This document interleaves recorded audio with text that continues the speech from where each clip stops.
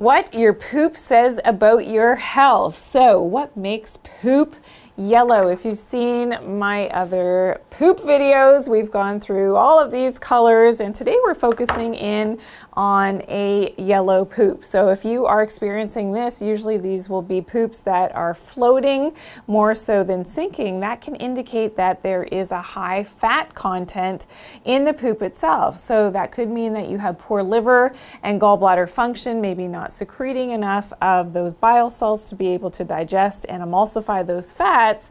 And there could be problems with absorption of those fats. So whether it is a lack of enzyme production as well, so not secreting specifically your lipase enzymes, which help to break down your fat. So one of the best tips then, of course, is to increase your digestive enzymes, whether that's with eating in a more relaxed setting. Some people will actually have to go to taking a digestive enzyme that contains lipases to break down those fats so that you don't have this yellow floating poop. So today I talked all about what your poop says about your health and what can make your poop yellow. If you do have questions and comments for me, I'd love to hear from you. Please drop it in the comment section below. Be sure to share this video as well and give me a big thumbs up. If you're new here, please subscribe and turn on those post notifications by clicking that bell.